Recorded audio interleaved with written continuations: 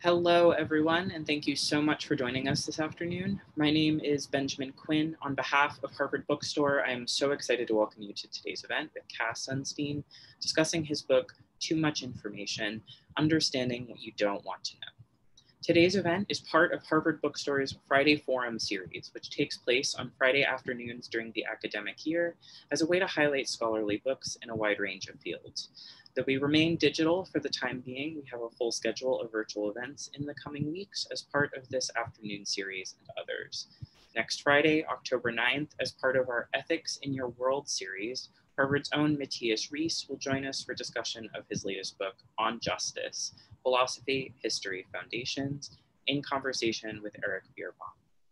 For today's event, we will conclude with some time for your questions. If you'd like to ask the speaker something, locate the Q&A button wherever it may live on your Zoom display, where you can submit all your questions.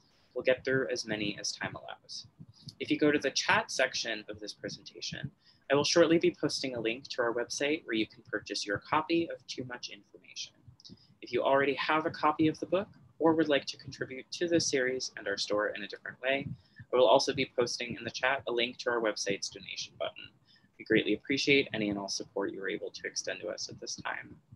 And lastly, as you may know, if you've participated in large virtual gatherings lately, technical issues might come up. We apologize in advance for that. If any technical glitches do occur, we will do our best to resolve them as quickly as possible. And now, I'm so pleased to introduce today's speaker. Cass Sunstein is currently the Robert Walmsley University Professor at Harvard, where he's also the founder and director of the program on behavioral economics and public policy at Harvard Law. The author of hundreds of articles and dozens of books, including Impeachment, A Citizen's Guide, The Cost-Benefit Revolution, and How Change Happens, he has written extensively on many facets of the law and its applications. For his scholarship and his legal contributions, in 2018, he was awarded the prestigious Holberg Prize from the government of Norway. Today, he'll be discussing his latest book, Too Much Information, a stirring and timely response to our culture of information superabundance, which contemporary luminaries such as Robert Frank, Steven Pinker, and Katie Milkman have called clear, rigorous, thought-provoking, and relatable, language commonly employed over the years to describe Sunstein's renowned erudition, precision, and accessibility. Unpacking policymakers' longstanding emphasis on, quote, the right to know, Too Much Information offers glimpses of the effects, or lack thereof, that all this information has on our lives and overall well-being. At a time when warnings are rampant, calling our attention not only to calamity, but also to the calorie counts and essential minerals in our lives, this book advocates for clarity, a reevaluation of what is needed in order to thrive, and the formation of a framework that facilitates that. We're so honored to host this event today. Without further ado, I will now turn things over to Cass. Okay, great. It's a thrill and an honor to get to launch my new book at Harvard Bookstore, which I really love. And this is a topic which connects with the pandemic and with the political situation and with any visit you have to any store and also with our personal lives. So I'm going to go back and forth between kind of the human species in each of us and public policy, my own experience in the White House, and things that maybe can be done better in the next 10 to 50 years. So let me start with some data and some stories. I asked a large group of people, basically a group of people that's like America, do you want to know if the person on whom you have a crush, for whom you have romantic feelings, has a crush or romantic feelings for you? And my data found that 42% of people said no. They didn't want to know. That surprised me. It's possible they thought they don't have a crush on me and that's bad news. I don't want to hear that. It's possible they thought I'm kind of married and it would be dangerous to know. It's possible they thought that the chance that something would go sour if the answer was yes or no was just too high. I tried the same question, by the way, among a bunch of college students, and all of them wanted to know. Basically, 100% wanted to know. So there's a mystery right there. Why do Harvard students want to know if their romantic feelings are reciprocated? And why does America have a kind of even division on that question? Okay, to get to policy, when I was in the White House, there was a debate, an active debate, about whether to mandate calorie labels at movie theaters. Under the Affordable Care Act, calorie labels must be mandated at chain restaurants like McDonald's and Subway. Should this apply to movie theaters as well?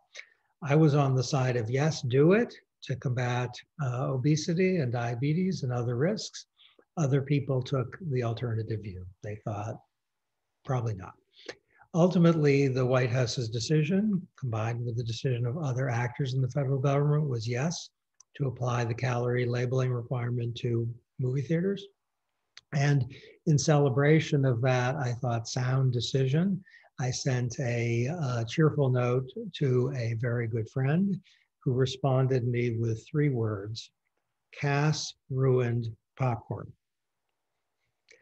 That was deflating, but it was also, I thought, profound. When you go to a movie theater, it might be Star Wars, it might be Tenet, which I recently saw and highly recommend. It might be an independent movie from France. You don't want to, as the lights go down and you start eating your popcorn, start thinking, oh my gosh, I'm getting fat. There's a point there. The third story isn't data, it really is a narrative. And since we're all friends, more or less, we're on a shared session, I'm going to tell you something personal. It's a personal story.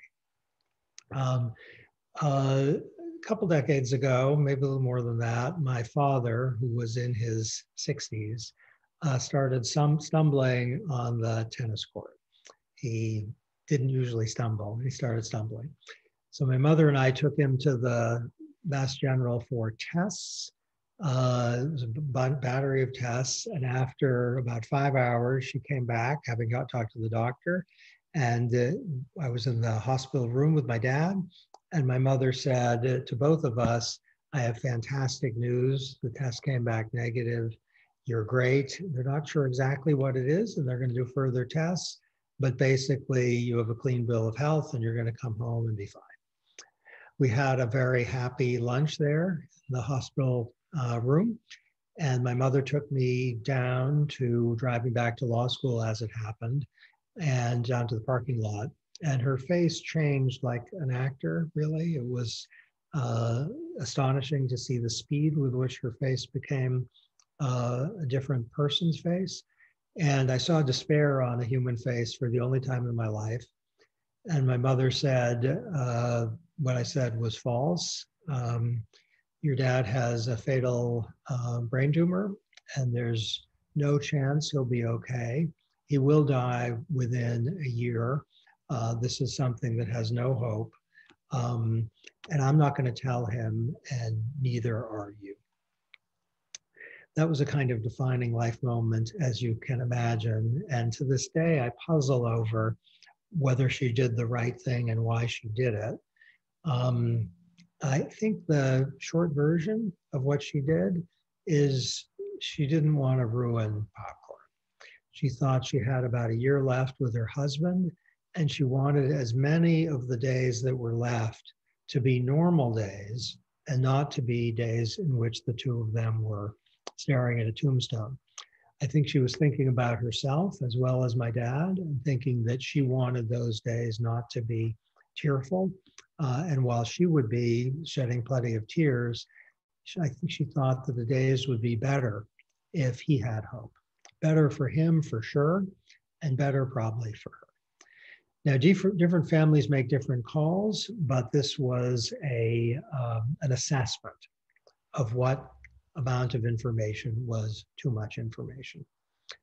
Okay, these remarks are about humanity and also, as noted, about policy. And they're, in a way, a confession of a failure on my own part adequately to get a handle on this problem when I was overseeing disclosure policies for the US government. There are policies all over the place about nutrition, about sunscreen, about medicine, about the nutritional content of food is one version of nutrition, about mortgages and credit cards. And there's a question, how much information is too much information and how we should think about that. There's also a question about how much government's acquisition of information from the rest of us is too much information. And here I have a number for you, and the number is 11 billion. It's hard to wrap the human mind around a number of that size, but that's the number of hours of paperwork burdens the US government imposes on the American people. Let's call it sludge. And the US government, whether it's the Department of Education affecting students and staff, whether it's the Department of Health and Human Services, and I'm sure many of you have experienced this, affecting patients and doctors and nurses, whether it's the Department of Energy affecting businesses large and small, or whether it's the Internal Revenue Service dealing with tax returns. That 11 billion hours is the aggregate of sludge, and it really ruins a lot of people's popcorn. And I want to say a few words about what we can do about sludge reduction. So I have two topics: information mandatory coming from government requirements, and sludge where government requires people to furnish information. Okay, motivated as I was by my friend's casserole and popcorn statement, I've been engaged in a series of surveys now in 11 countries, trying to capture what people want to know and what they don't want to know. And I'm going to tell you a little bit about what I've learned. If you ask people, America, whether they want to know calorie labels, basically the caloric content of their food, the basic answer you get is only about 42% of people want to know. 58% of people don't want to know. Apparently, they think that popcorn ought not to be ruined, not just at the movie theater, but also in some sense at McDonald's and Subway. If you ask people if they want to know the year of their death, that's a loser. Only about 27% of people want to know. And by the way, that low number isn't just America, it's every country we've tested. Most people don't want to know when they're going to die. It's higher for Alzheimer's. About 47% of people want to know, which means the majority really doesn't. If you're going to get cancer, 58% of people want to know if they have a tendency, but a sizable chunk, 42%, don't. Only 42% of people want to know what their friends and family really think of them. Most of us don't want to know. Only 42% of people want to know how much warmer the planet's going to be in 2100. 57% of people, a majority, wants to know if their spouse or partner cheats on them. 43% are thinking, please don't tell me. 53% of people want to know if there's a heaven, 47% don't. A smaller 44% of people want to know if there's a hell. A majority of people want to know safety ratings of their tires, solid majority, about 67%. 65% of people want to know the side effects of pain relievers. With respect to information bearing on consumer products and uses of the internet, say privacy, it's a majority that wants to know, but not a strong majority, not an overwhelming majority. Okay, I confess for about 18 months, I had all this data and I didn't know what to say about it, except that there's a lot of diversity out there. Together with a neuroscientist named Tali Sharot, we've developed a framework to try to understand humanity's seeking and avoiding information. And it's a pretty simple framework. And this is an effort to figure out what's going on in this data. Okay, the first thing is that people are concerned about whether information is going to be useful. So when people say, yes, I want to know when I'm going to die, they're thinking, I kind of need to know that so I can plan out the rest of my life. When people are saying, I want to know the side effects of pain relievers, they're thinking, maybe I don't want to take the pain reliever if the side effect is serious and if I'm susceptible to it. When people say, I want to know if I am going to get cancer, they're thinking, maybe I can plan my life differently if I learn that, maybe try to avoid the risk, or maybe plan life knowing that I don't have as much time as I hoped. Many people are also thinking that information just isn't useful, or it may even be harmful to get it. So people might think, you know what? I don't have a weight problem, or even though I do have a weight problem, I don't really care. So a calorie label is essentially useless to me. It's like noise in the background that I don't want to hear. And a lot of people are thinking some information would be affirmatively harmful to me. If I learn, for example, that I'm going to die in 2024, I might not be able to live my life as well. It would have a negative effect on my projects and plans. So now we're getting somewhere thinking that people's information seeking and information avoidance has a lot to do with whether it's helpful for their running their lives. But that's not all of the picture. An important missing piece is that whether people want information depends a lot on how it's going to make them feel, its emotional impact.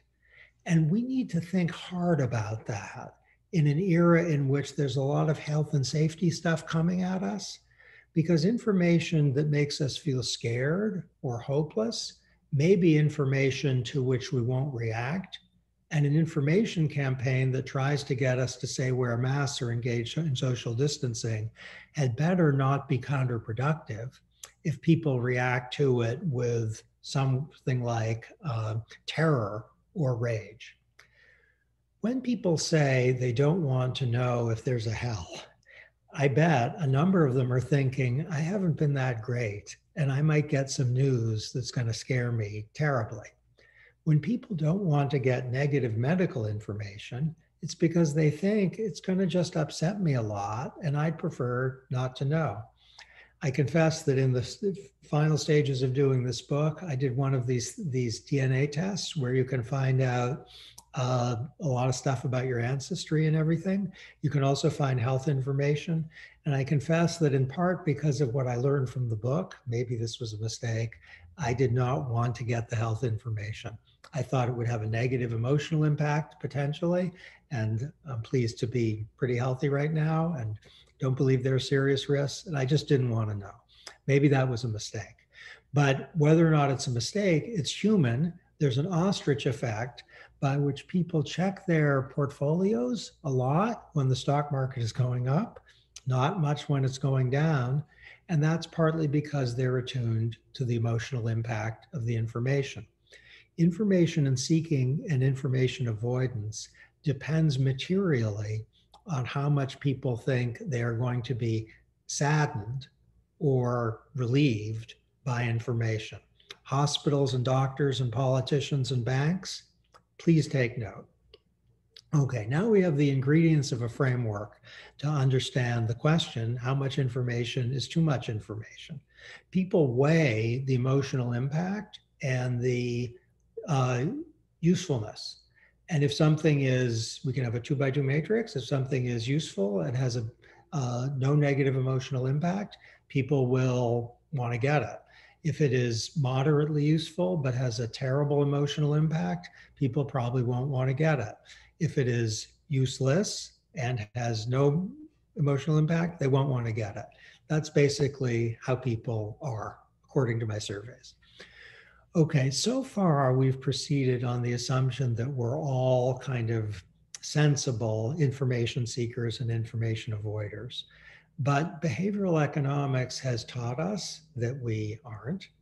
And we know from medical information that people often don't want to know stuff and avoid things, even though once they're told, their ability to adapt and adjust is fantastic.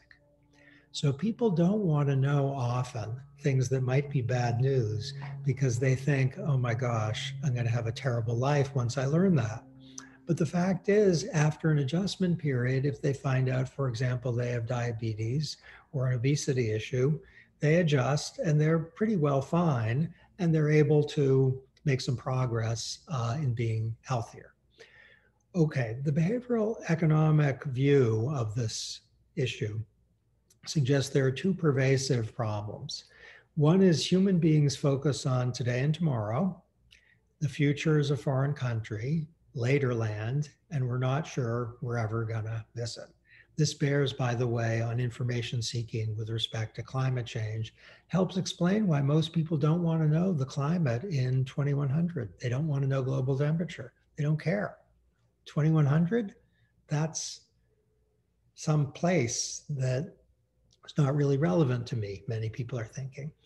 Okay, if people have present bias, as it's called, then they won't seek information even though it can materially improve their lives.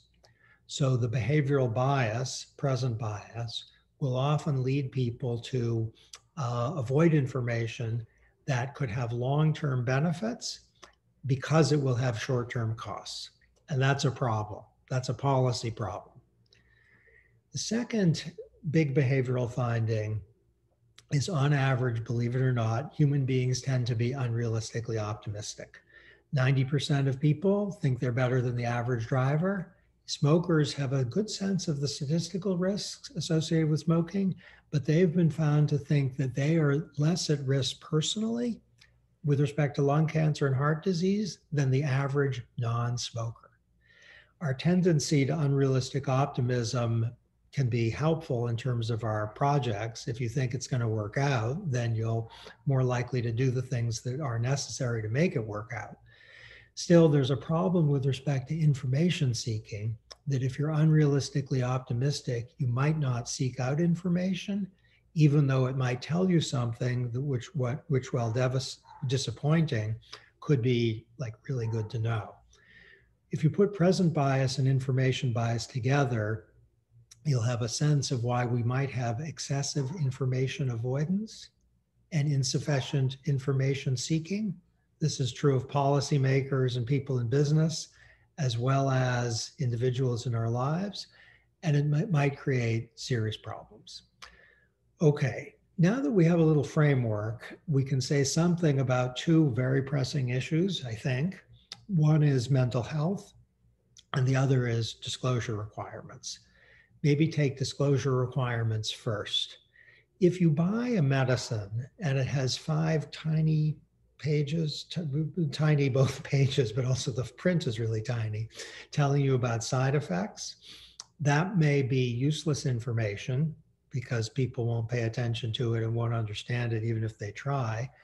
And it might create negative emotional impacts, because people, if they try, might think, oh my gosh, there's some chance this is going to kill me. Why should I take it?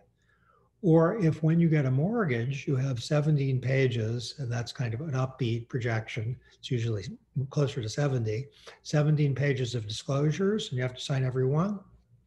The usefulness of that might be extremely limited, and the emotional consequences might not be positive, and that's a big problem, which suggests that a number of mandatory disclosures are basically wasting paper or something online. They might be like a time tax that's not doing any good, which suggests we have an urgent policy need, which is to make sure there's a rigorous filter on information disclosure requirements to make sure that the on-balance consequences for people are good. With calorie labels, by the way, I have data suggesting that they are good, because even though a majority doesn't want to get them, the people who want to get them, the 42%, really want them. And the people who don't want them don't particularly care either way, which suggests on balance, they're a good idea. With respect to policy, we want to look both at whether the information is useful and whether it's ruining popcorn, and balance those in deciding whether to disclose. When I was in the government, our regulators, including yours truly, often were stymied in our effort to figure out what information to disclose and whether to information disclose. We now have something like a knife that will help us not be stymied and figure out which information disclosures are useful and how to make them as useful as possible. On the mental health topic, there's a great deal to learn. I'm going to be a little reckless here and overbroad, but there are certain mental health problems like anxiety, which are associated potentially with excessive information seeking. And that excessive information seeking can compound the anxiety, which compounds the information seeking, and then it's a terrible spiral. So even those who don't suffer from technical anxiety might be information seeking out of something like anxiety, think politics or health, and it may be that that creates a terrible spiral, which either each of us in our individual lives or mental health professionals in their professional capacity should be attending to.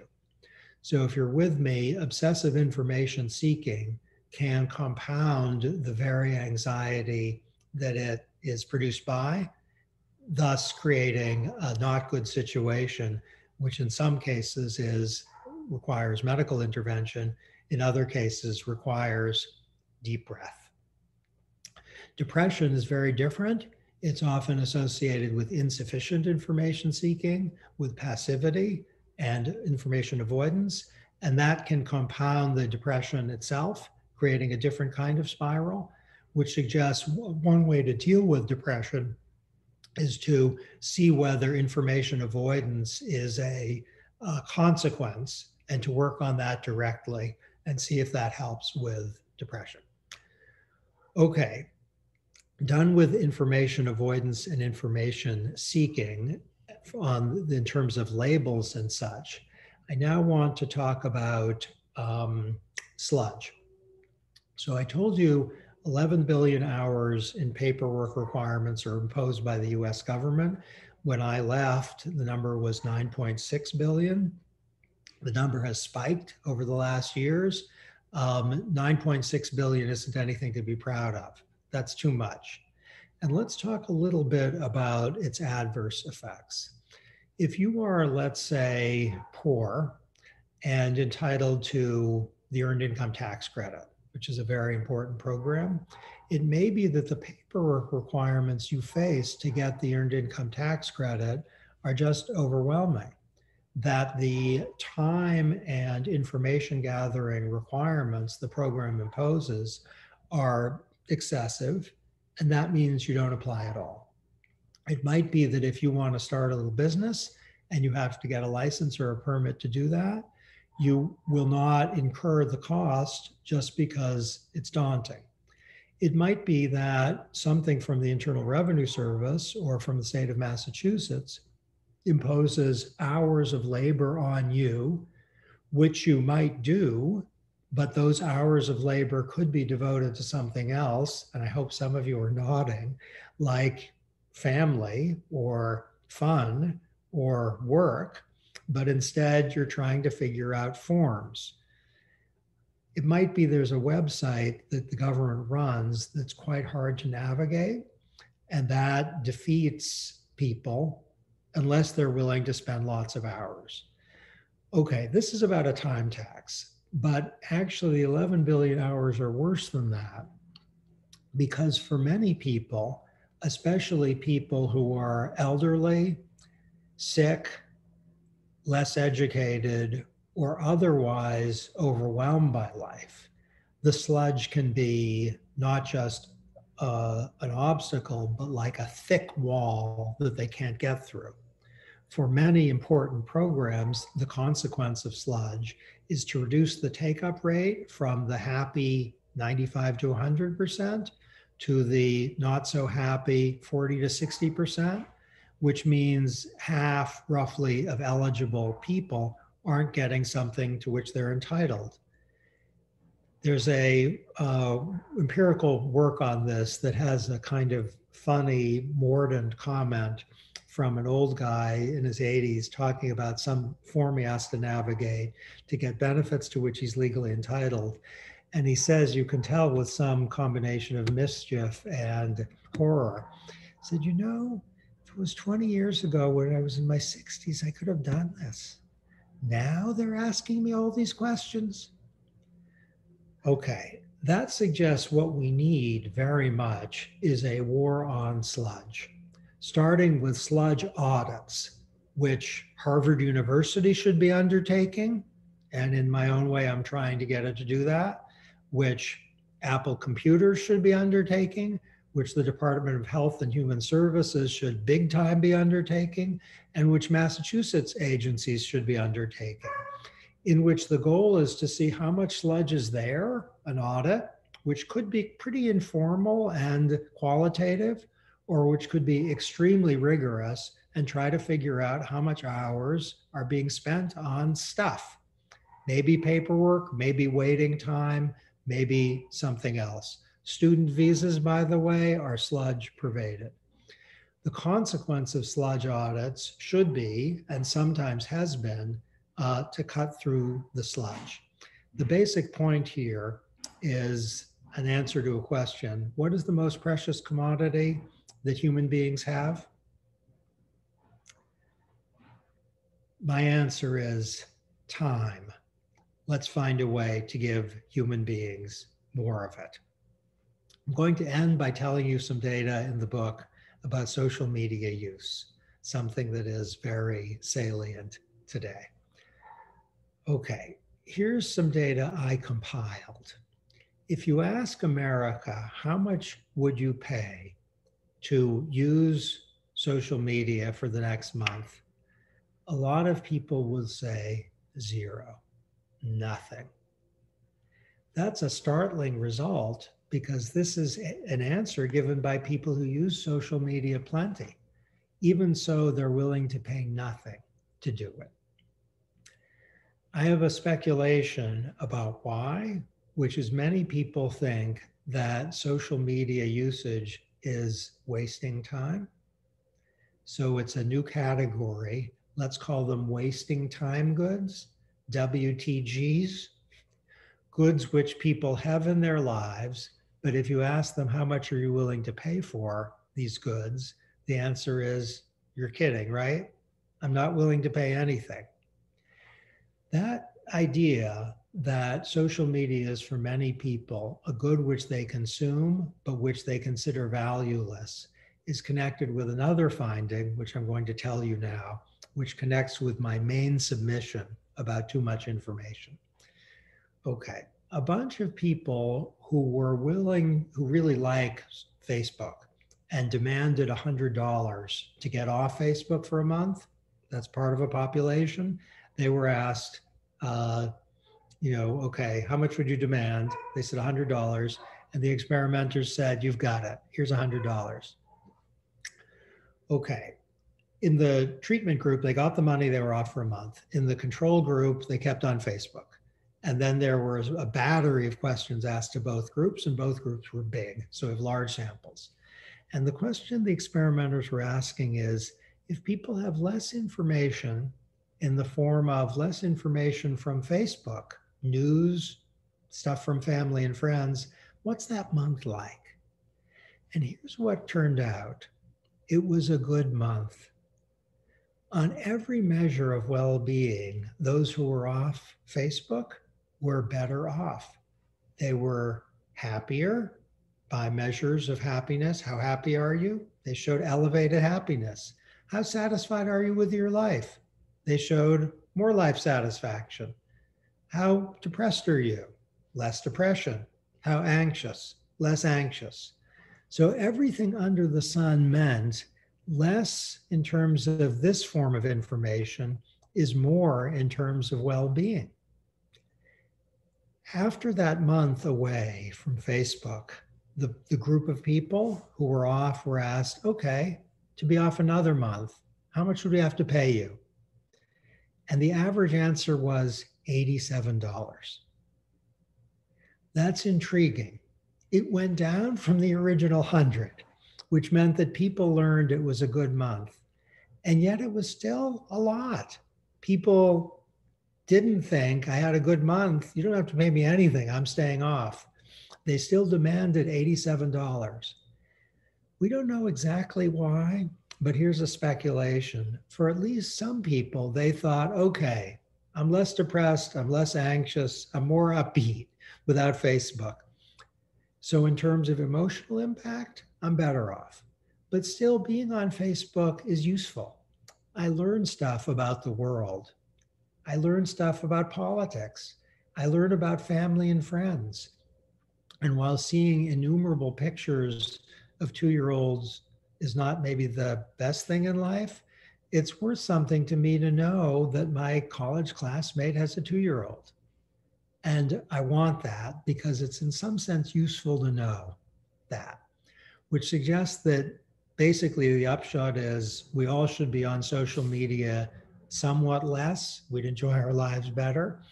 But also that social media use is roughly a product of judgments about how useful is it and judgments about how happy does it make you. Okay, I'm going to give you a conclusion, then I'm going to have some brief quotes from literature. So let's get the main lines of the argument. First, information is too much information if it is useless or if it is affirmatively harmful in terms of our ability to navigate our lives. Information is too much information if it makes us miserable. Aggregating these things, sometimes a little misery is okay if it makes us able to navigate our lives better. Think of learning about the pandemic.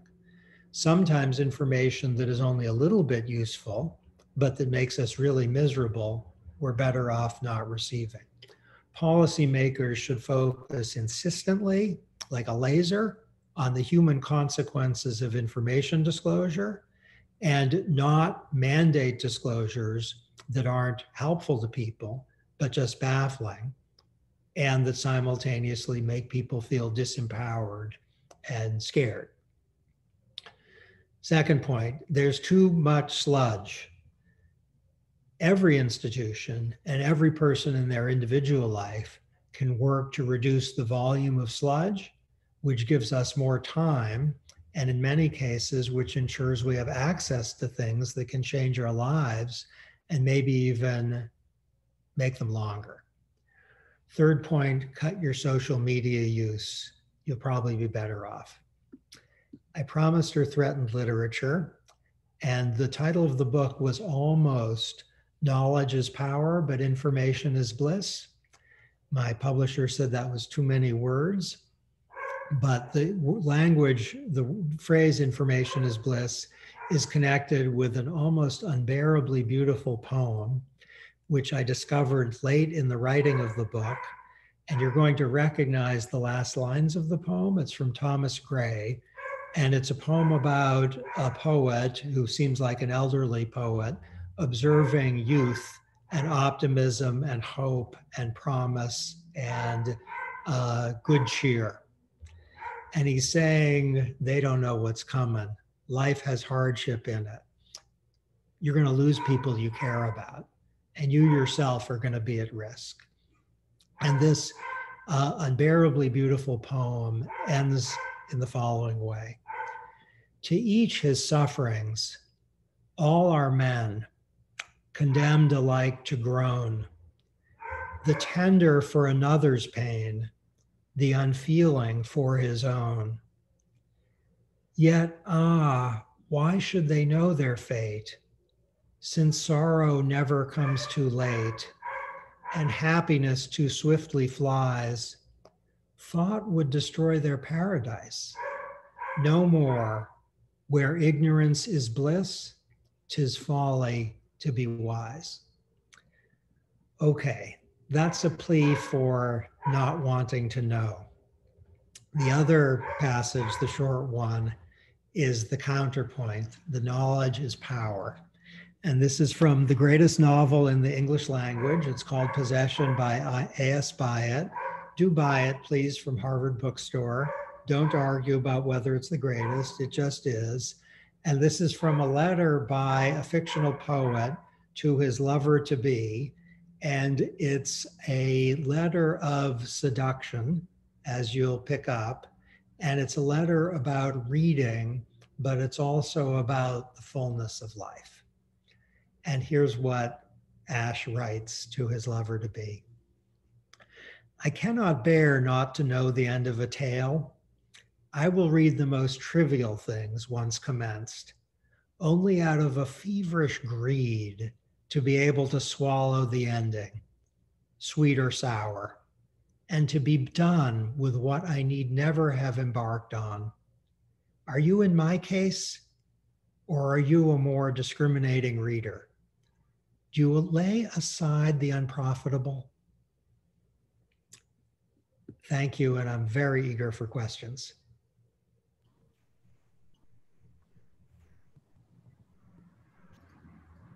Perfect. All right, so we have a couple questions, or we have more than a couple questions from the audience. I'll start with this one.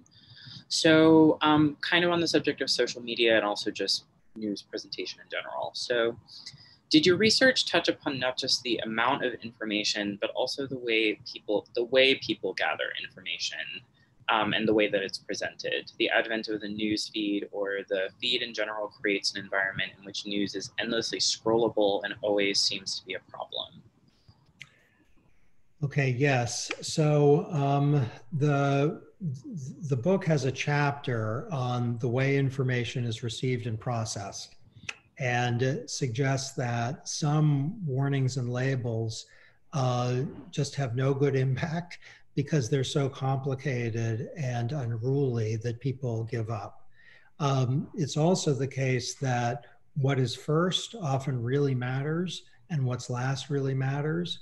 And information providers are insufficiently attuned to the effect of order and length in creating the desirable effects that are sought. I should say I've worked a bit with Facebook, not lately, but in 2019 and in 2017, including with discussions of the newsfeed. And they're completely alert to the fact that the architecture of the newsfeed very much affects what people get out of the newsfeed. So, and recently there's been a call for getting rid of untruthful information, and some untruthful information isn't allowed on Facebook. But some categories of untruthful information are just downgraded in the newsfeed rather than eliminated from the platform.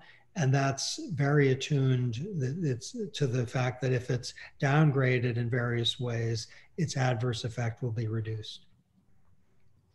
Great, thank you. So we have a question from Victoria Tiranu in the audience who wants to know, did you segregate in your studies according to need for cognition and need for affect? These are personal traits that could influence answers. It's a fantastic question. Thank you, Victoria.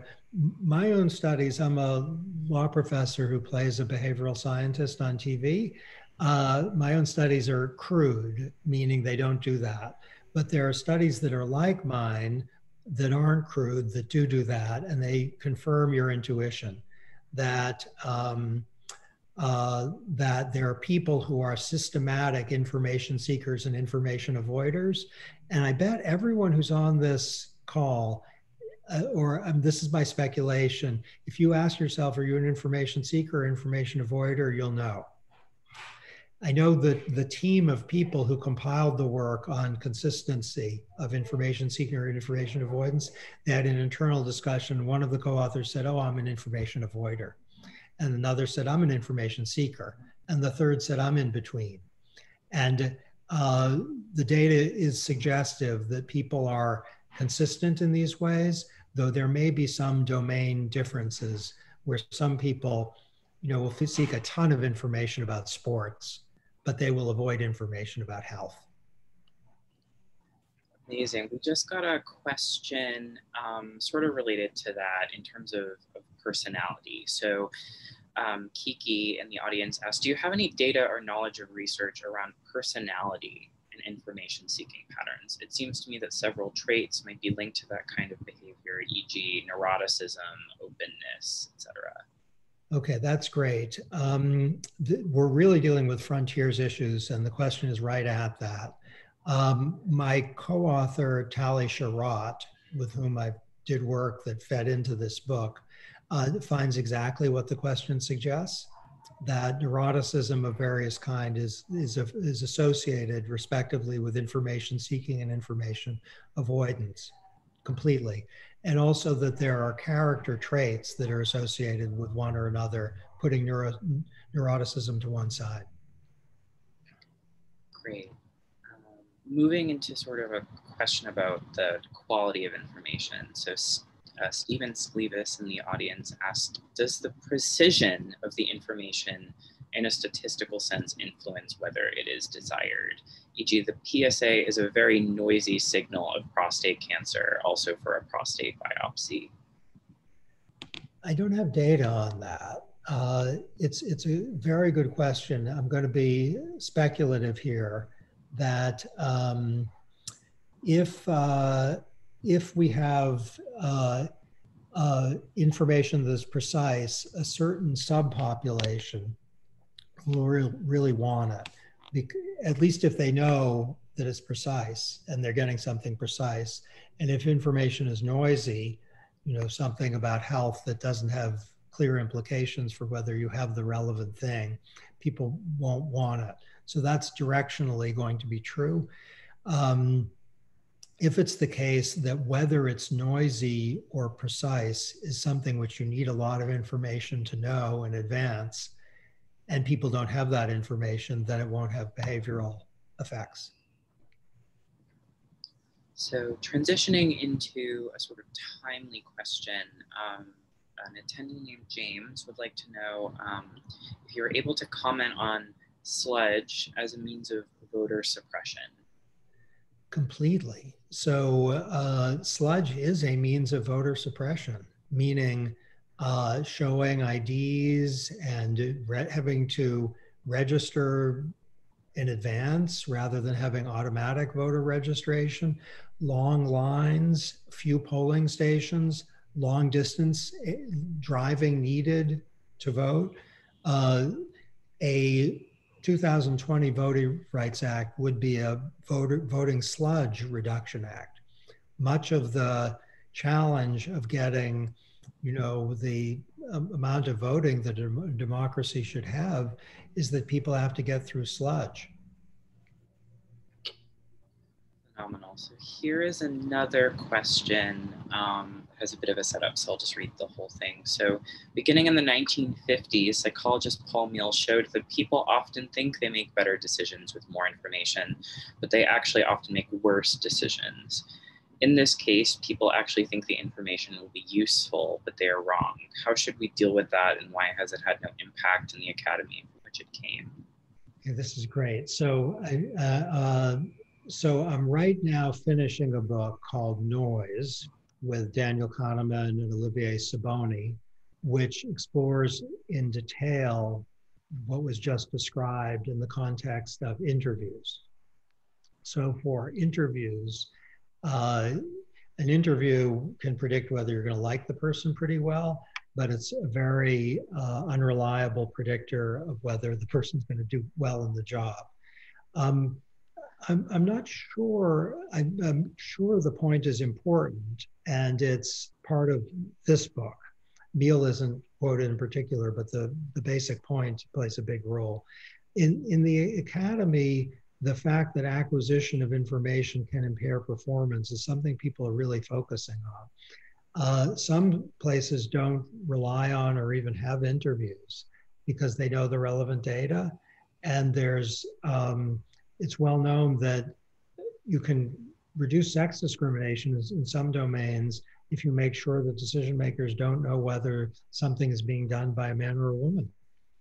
So sometimes blinding people to a characteristic that could call up prejudice can be a way of producing better decisions. Paul Meehl, thank you for the reference to Paul Meehl. He was amazing. So we've gotten a couple questions about your emphasis on negative emotion, and sort of at what point, at what threshold does a sort of negative emotion motivate us versus demotivate us? So I guess I'll just sort of ask the question kind of posed by one person. So when does a negative emotion motivate us, and when does it demotivate us? Okay, so on average, if people anticipate that they'll be saddened or scared to receive information, that's a demotivator.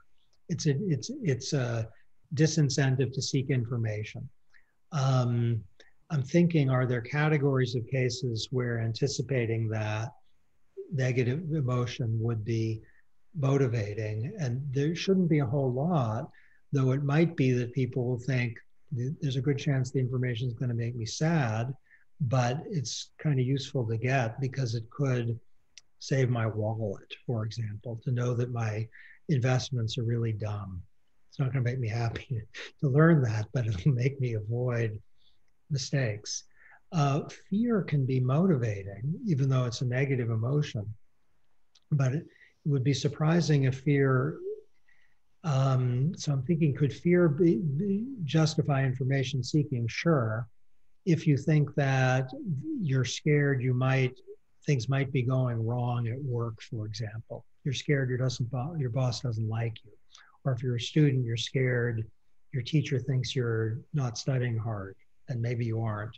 So fear can motivate information seeking. That's a qualification to the basic thought that anticipated negative emotions would deter information seeking.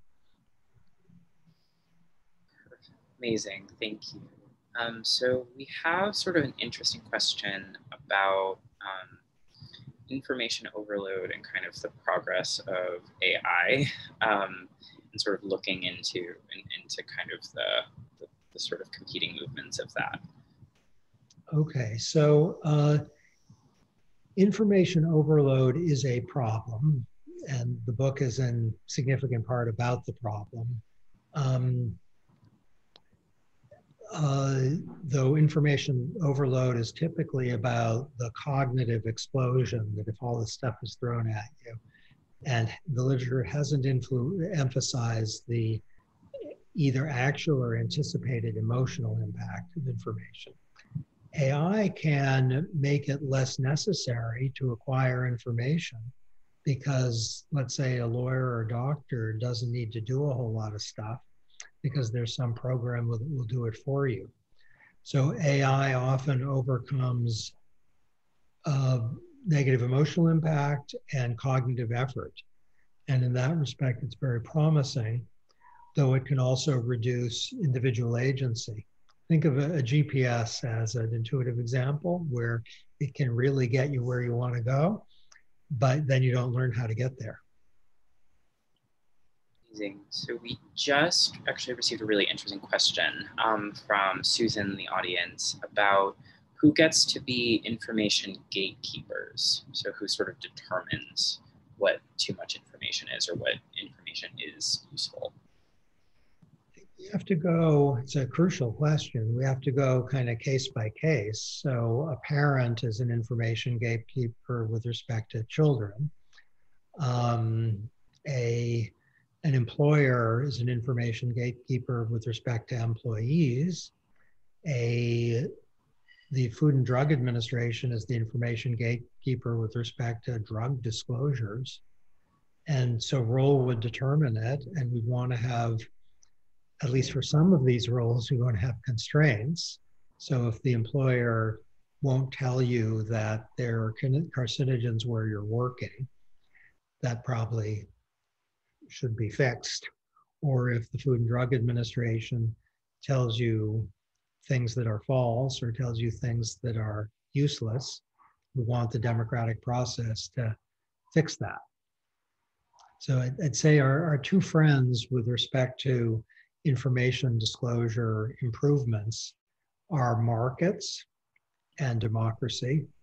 So if you buy cars and there isn't information given about things that really matter, probably people are going to stop buying those cars. And if that's the market, as occasional help. And if they don't tell you things or they tell you false things with respect to fuel economy, the democratic process has something to say. So I think we have time for two more questions. So I'll sort of move on to this one, which is kind of related about the reduction of sludge. So an attendee asked, I've seen government forms referencing a paperwork reduction act. Has this failed? Has it been done? And if it has failed, why? Okay, so you've come to the right place. For 4 years, I was in charge of the administration of the Paperwork Reduction Act. So it was a law passed a couple decades ago, I think roughly 4 decades ago, and it requires that the Office of Information and Regulatory Affairs, which I got to head, say yes to any government information collection request. I think to say that it's failed is too simple, but much more right than wrong. So the 11 billion hours in paperwork imposed by the US government would be a lot higher without the Paperwork Reduction Act. But the Paperwork Reduction Act, which is a good law, could be used much more aggressively to cut that number. In my last year, we had a reform which cut hundreds of millions of hours. But if you're talking 9 billion as it was in that time, hundreds of millions is relatively small change. So there's a lot to be done. And this is beautifully, I think, an issue that shouldn't, in general, create partisan disagreement. President Trump and President Obama should roughly agree that anything in excess of 8 billion hours, let's say, is a scandal, and the thing should be done. I'm a little surprised that we haven't seen more aggressive work under the Paperwork Reduction Act under President Trump. And I'm hopeful that whoever's president the next 4 years will see a lot of sludge being cut.